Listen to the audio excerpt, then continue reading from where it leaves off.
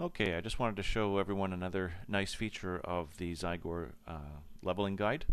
It's the Zygor Talent Advisor. What it does is when you reach levels that allow you to pick talents, which is level 10 and higher, it will, from a preset, I guess, talent tree that you've chosen out of a few of them, it will show you exactly which one you should be picking next. So I'm just going to hit level 10 here by killing one mob here and show you what the interface looks like.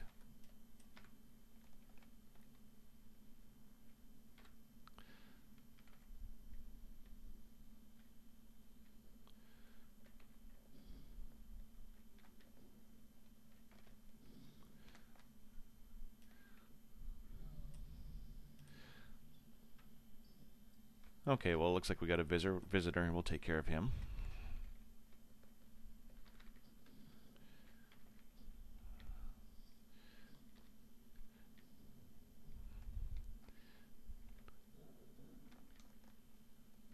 And we'll have to watch out for that bear as well.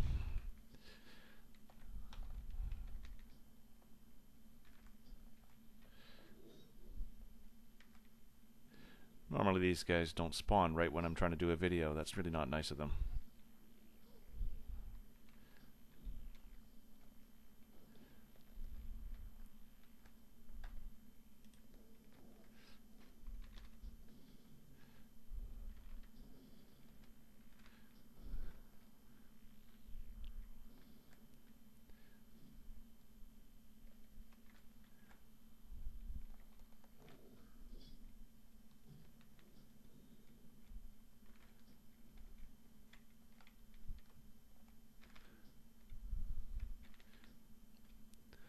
Oh, there we go. So I better show you the rest of this before another one pops up.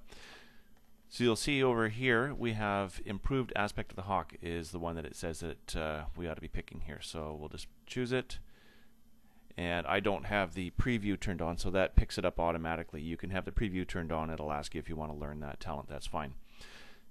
So I've chosen that now, so I'm just going to quickly open up the interface before more bears show up. And down here we have the Zygor Talent Advisor. You can select a build, and you can choose no target build, in which case you get to do your own. You can do the leveling build, or you can do the PvP build, which would be more appropriate, I suppose, for a PvP world.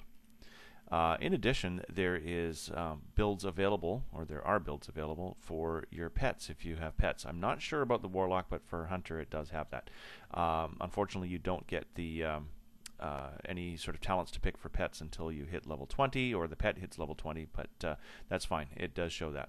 So another one, show advice balloons, show target builds, talent ranks, and open the talents frame. As in, what that does is just pops it up just exactly like I showed you when I hit the level. So that's all there is to this one. Nice another little feature here for you, and if you are interested, just take a look at the link at the top right, and you can learn more about the guides. Bye for now.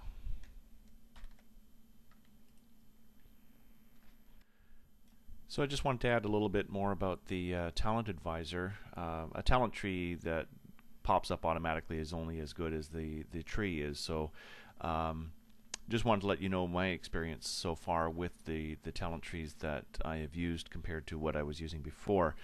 I've played Hunter, Death Knight, and Rogue using the Talent Advisor, and so far I have to say that the speed at which I can kill things and the reduction of downtime so far has been better than any other tree that I've picked up. So this is not just a convenience. These are actually really good talent trees that they've chosen, at least for the classes that I've played so far. So again, for Hunter, the talent tree that they are advising, at least for the PvE, is mostly Beastmaster, which of course until you get a pet really isn't going to make much of a difference, but then again you don't get talents till level 10 anyway. So again, it's more than just a convenience. This is actually going to help speed up leveling, which is the whole point of the guide. Alright, that's it for now.